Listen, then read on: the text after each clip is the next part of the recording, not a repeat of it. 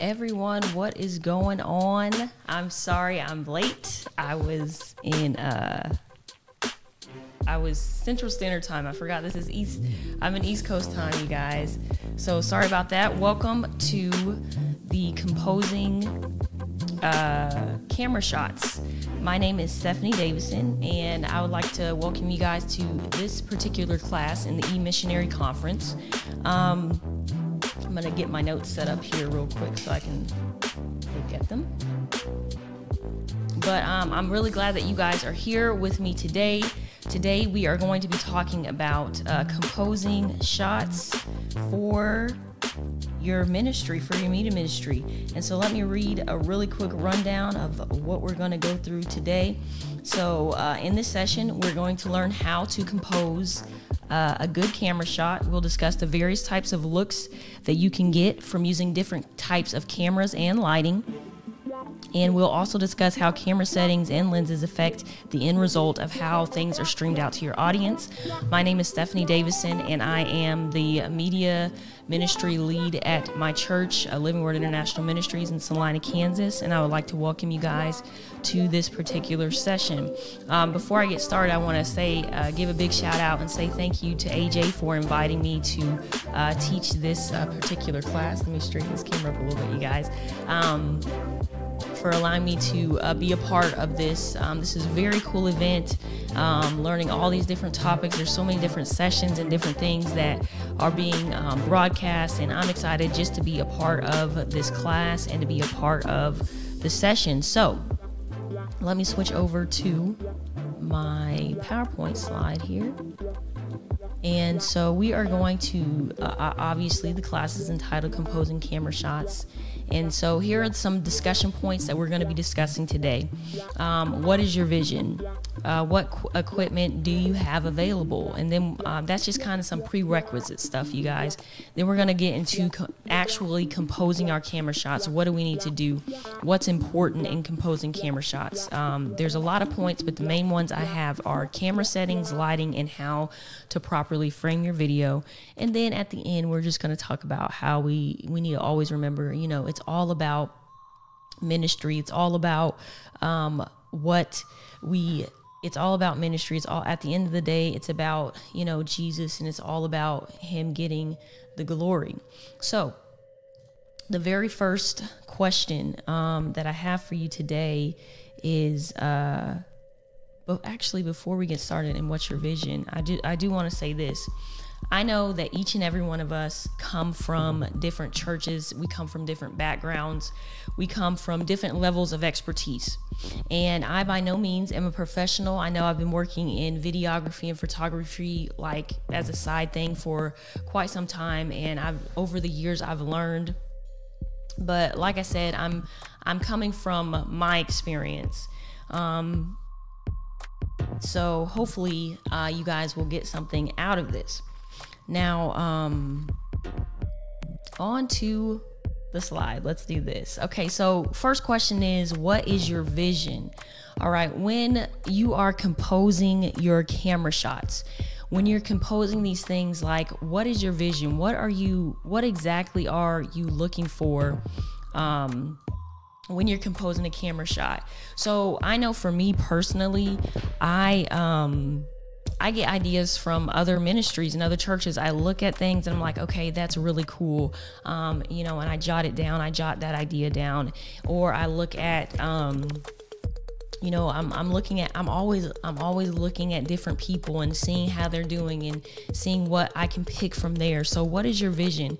What do you want to see when you're composing your camera shot? You have to have a vision. You have to have exactly an idea or what you're wanting to see.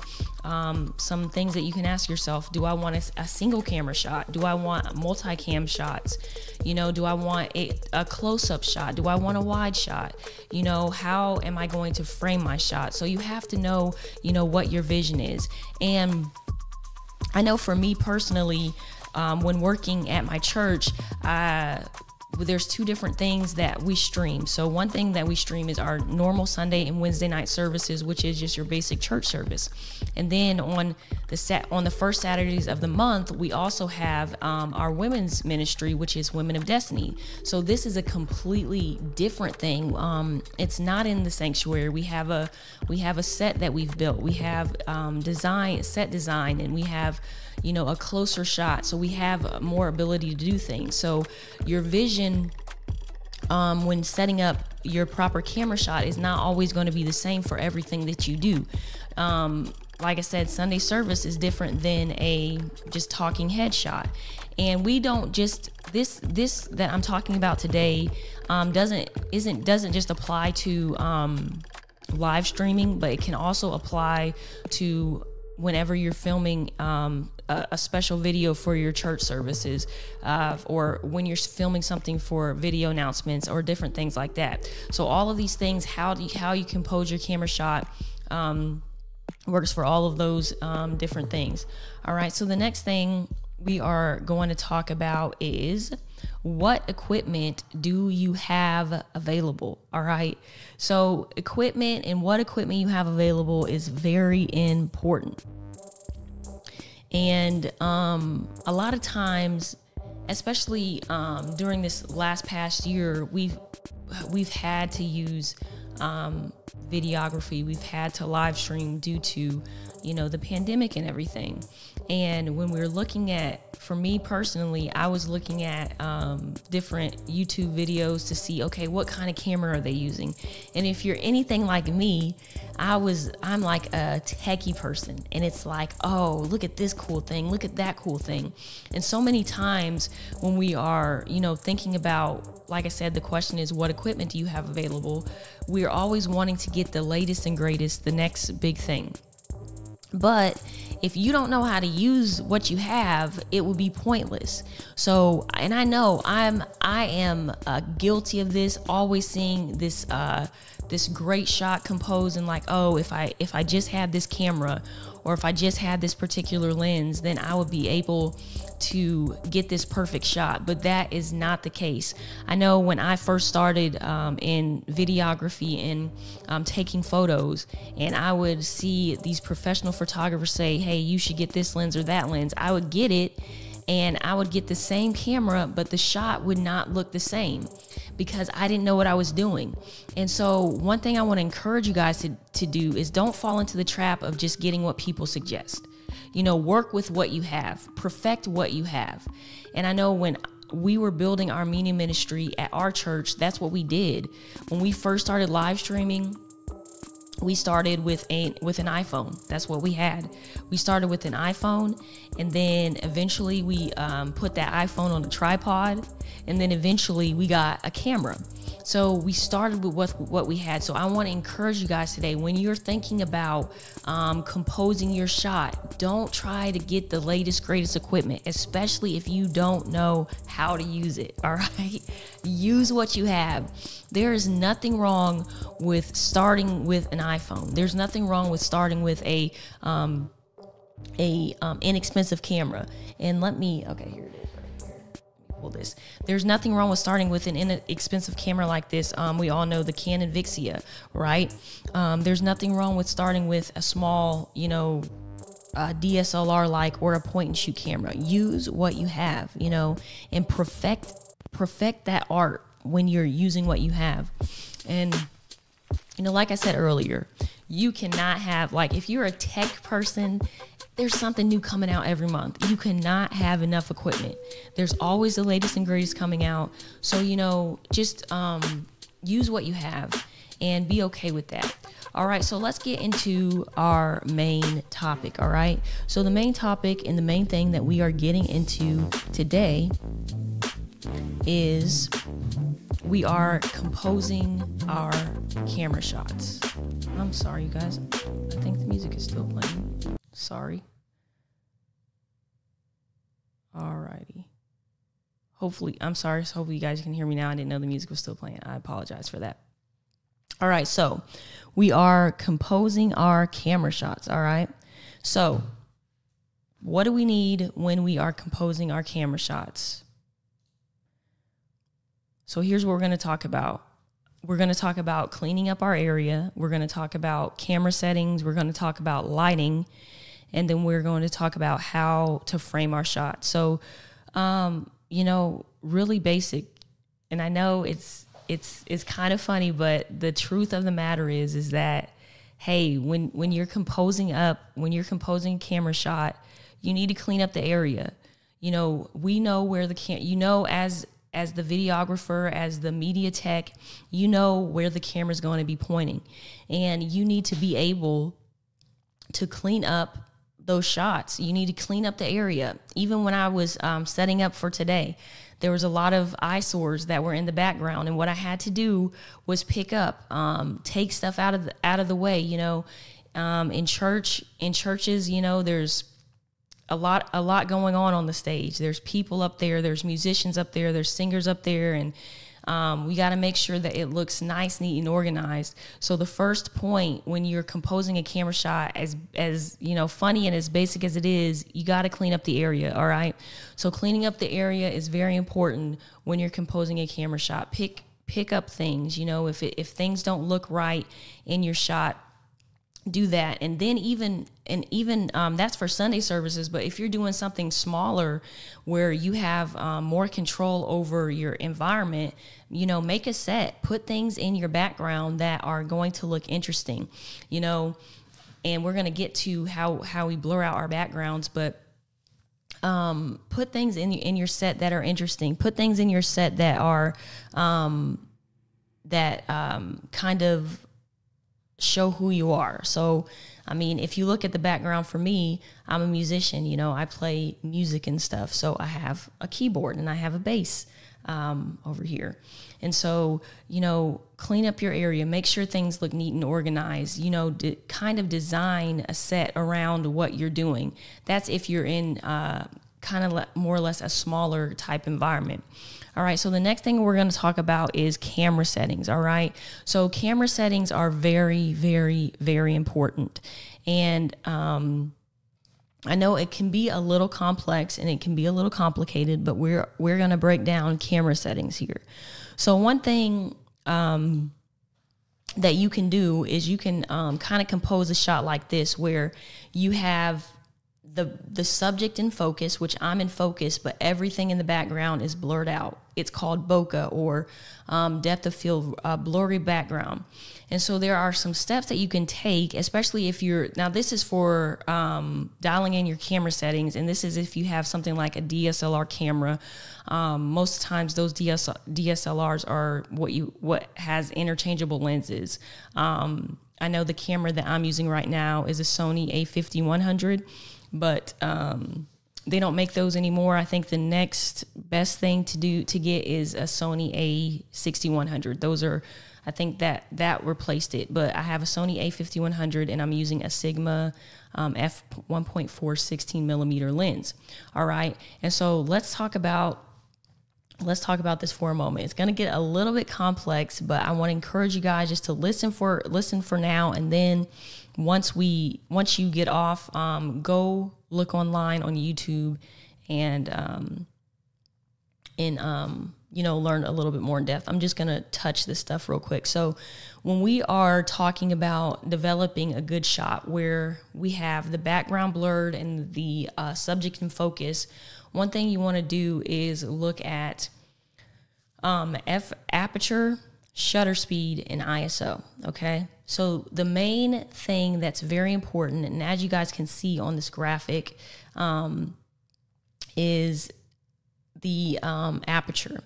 So when we're talking about aperture, we're talking about how much light is going to be able to get onto the lens. All right, and so when we have a higher aperture, as you guys can see right here in this example, the lens is really closed, so a lot of light can't get in. So as you can see on these pictures, the smaller the aperture gets, the larger the aperture gets, the more and more the background is blurred out. And so that's what we're going for when we're talking about creating or composing a good shot, particularly on DSLRs. One setting that you want to put in is you want to put in a small f-stop. And that can be seen if you're, if you're confused about, well, how do I know what my aperture is? It's always on your camera. So for instance, I'm going to show you guys this on this camera. If I can focus for a minute. If you can see that, it says 35 millimeter 1.2. So when you're composing your camera shot, the first thing you want to do is get your f-stop as large as possible. You want to open up your f-stop as large as possible. The second thing you want to do is you want to fix your shutter speed. So if you're filming, and I know we're getting a little technical here, you guys, but I really want to help you to understand how we can get a compose this shot, something that's a really blurry background, and so people can focus on the person presenting and not everything that's going on in the background. Because I do know this, you guys, sometimes in some churches, there's the preacher's preaching and there's choir members sitting in the background. The preacher's preaching and there's people walking around. And so you don't want people to be distracted, and you want to be able to, for the person that's watching, for all of their attention to be on the preacher or the speaker and not everything else. So like I said, the first thing you want to do is set your aperture to as large as possible so we can get that blurry background. Another thing that we want to do is we're going to adjust our shutter speed. So if you are, most people stream at 30 frames per second. So if you are filming at 30 frames per second, you want to set your aperture to 2 times that. So if we're filming at 30, or your shutter at 2 times that. So if we're filming at 30 frames per second, what we want our shutter set to is 1/60th. All right, because it's kind of a filming rule of thumb to set your shutter 2 times what your frames per second is. And then the last thing that we look at is our ISO. And one thing that's very, very important about ISO, as you guys can see here on this picture, is that the higher the ISO, the more grainy your picture will be. So if you have like a very grainy looking composition when you're filming, more than likely you have a really high ISO. So one way that we can keep ISO down is by our next point, lighting. So when you're composing your camera shot, one very important thing that I think a lot of us miss is lighting. I want to tell you this right now. Lighting is important. Lighting is so important when you are composing your camera shot. I feel like a lot of times we don't consider lighting when we compose our camera shot. So for example, in my church, what we did was we have high ceilings in my church, and we have fluorescent light bulbs. And so, like any light bulb, those, every light bulb doesn't go off doesn't like blow at the same time. So when I was looking up in the ceiling, there's like all the light bulbs have different color temperatures and different brightness because they're all not the same light bulbs in there. And because of that, like, just for example, in my church in particular, one side of the church was really bright and the other was kind of dark. And even more so in the back of the church where the camera wasn't facing, it was a lot brighter. But as we got to the front of the church, it got darker. And so you could see it when we were moving the camera around. There was just inconsistency with lighting, and we were having to turn our ISO up, which was making it more grainy, and there was less clarity in the video. So what we winded up doing was getting some lights, and when we put like just 2 tiny LED lights on each side, and like put it towards the subject like this, one on each side, we were able to get more light in there, which caused our whole shot to look so much better. So I want to encourage you guys, lighting is important. And I know each different sanctuary, each different facility is completely different. But I want to encourage you guys today and let you know that lighting is super, super important. And even with lighting, the color of your background matters. I know, like I said, I'm just speaking from experience in our church, because we had to, during last year, we had to change a whole lot of stuff because we went, we were live only. And so one thing that we had to do, the background wall where our preacher preaches was like a golden yellow color, you guys. That was the color that our church was painted. And so because it was that color, it was causing, we had to do a lot of adjustments, but it was just really dark when we pointed the camera towards our speaker.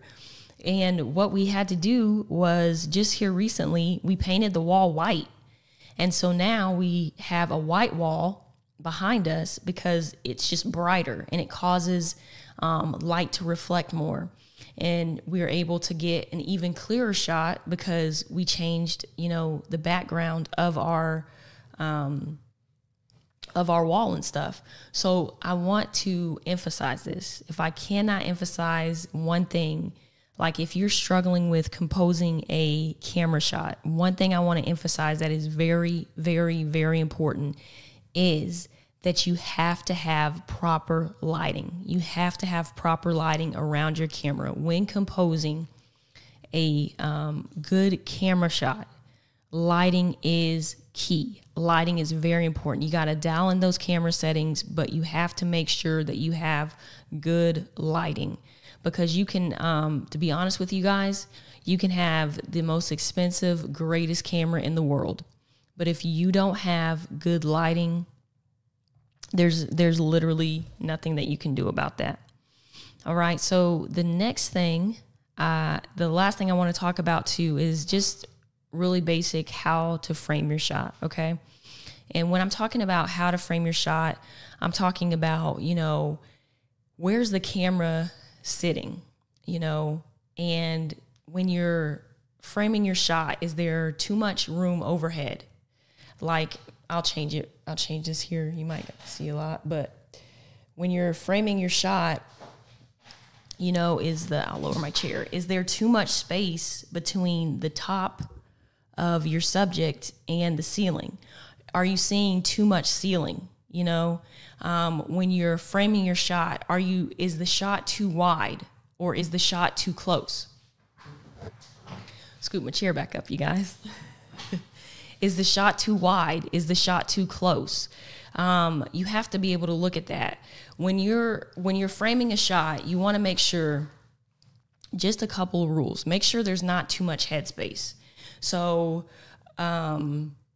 like, as you can see me right now, this is pretty good headspace, overhead space. And if I wanted to, zoom in just a little bit more, see if this zoom works. See, this is not a good shot because, number one, I'm not in the center of the camera. My head is cut off and it's just not a good shot. So if I zoom out some, this is a much better shot. I'm in the center of the frame. And one thing I like to do, I know everybody's different, but one thing I like to do is always try to keep the subject in the center of the frame. So I like to have, equal amount of space on this side and this side, and have the subject right in the center. Excuse me. And that's one way you compose a good shot. So when we're talking about how to frame your shot, make sure make sure the subject's head is not cut off. Make sure you don't see like 5 foot of ceiling above their head and then they're down here at the bottom of the shot. Make sure, when, depending on where your camera's sitting, make sure we're not seeing people's heads in the audience, right? Make sure, if you have a wide shot, that we're not seeing people walk around a lot. Because I know for me personally, when I'm looking at, church live streams and stuff, if I see people walking around and moving around, my attention immediately goes off of the preacher and it goes into, hey, I wonder what they're doing. You know, I'm kind of one of those people that are easily distracted.